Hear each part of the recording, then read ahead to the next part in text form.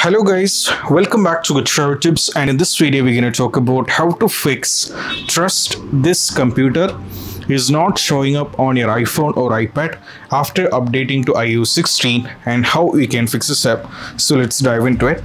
So the first step, what you have to do is when you're having this particular trouble, the first step which you have to try out is you have to do a force restart on your iPhone. To do a force restart, you just have to follow the instruction. You have to press volume up followed by volume down, press and hold power button unless and until you see the Apple logo. That is what you have to do.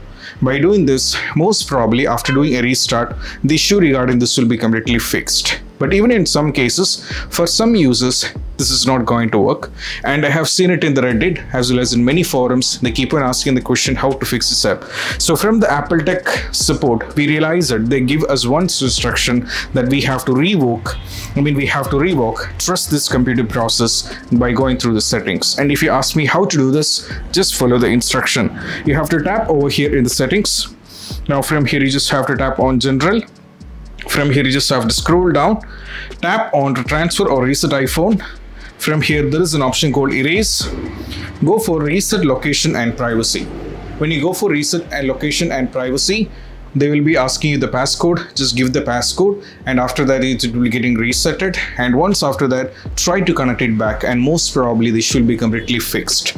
And I hope this video is helpful, and if you find this video helpful, don't forget to subscribe and click on the bell icon for more notification. See you soon in the next video. Peace out. Bye bye. Hello guys, welcome back to Good Travel Tips, and in this video I'm going to talk about how to fix game is freezing and stuttering when you're trying to play on your